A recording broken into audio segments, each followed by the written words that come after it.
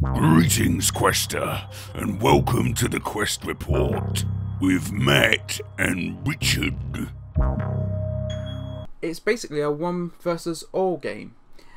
You've got one player who is Jack the Ripper.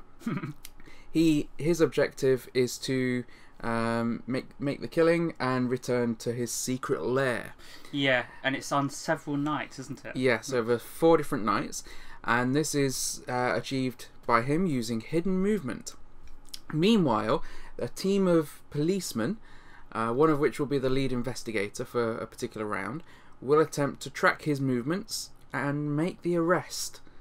And Jack also has the restriction of 15 movements each night. It's up to Jack, really, when he strikes. And I found that bit of the game really interesting because sometimes I thought I definitely have to just strike straight away because otherwise you guys are going to just corner me. The movement of the game is interesting because when you strike, that is when Jack basically enters the board.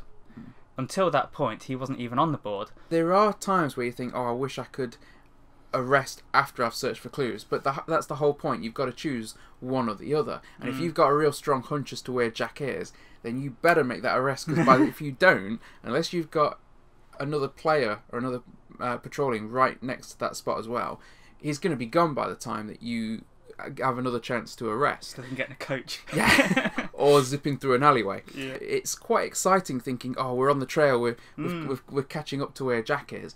Is Jack near me? And that thought of, when you know you are close, do I make that arrest or do I search for clues? But generally speaking, there's not a great deal to do as the police in this. No, apart from teamwork. Apart from teamwork. Which is nice, I think. And it's nice to work with other players, because you could play this with one player controlling all of the police. You just have to divide up the 5 police amongst how many there are. Yeah. So one person could control all 5 of those, but I think in that case it'd be lacking, because you wouldn't have that feel of right, we're all in this together. Let's find this guy and trying to work out between amongst yourselves what to do and how to divide your patrols. It was quite good watching the discussions between you guys of trying to decide where it was, and I tried not to give away anything if one of you would guessed very accurately, and it made me worried. I do think that this is a very enjoyable game that a lot of people would probably enjoy from that perspective. What do you think about the role as Jack? I loved it because basically it was me versus all of you guys, and I knew stuff you didn't know.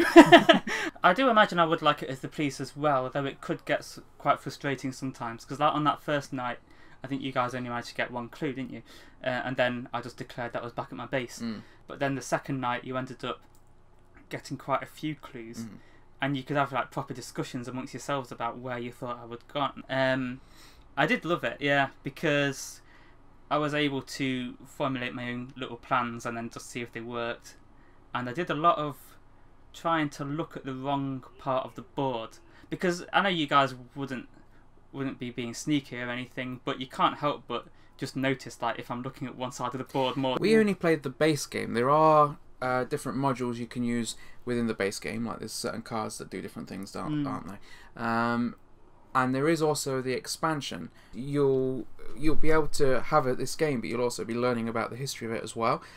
Personally, I'm interested in this because I find investigations in themselves can be quite interesting. I've always liked crime novels and films and everything.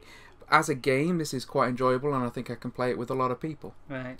Yeah. The obvious comparison for me is to compare this to Fury of Dracula, in that there's more things that you can do there. But that is definitely like a more in-depth version of this. My sister was saying that it's also like Scotland Yard. Apparently she played that with some of her friends back home, and that was a bit similar where you would write down movements.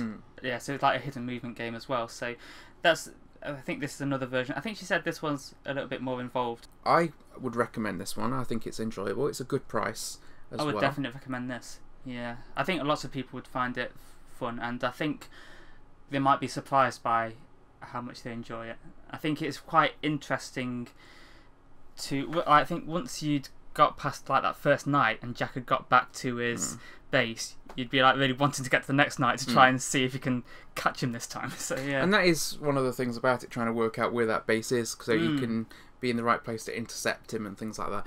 But it's all about the deduction of trying to work out where Jack's been, where he's going to. Farewell, Quester. To find out about other productions by the Meddlesome Meeples, then check out our channel or rendezvous with us at meddlesomemeeples.com. Until next time, Quester, farewell and keep thine axe sharp.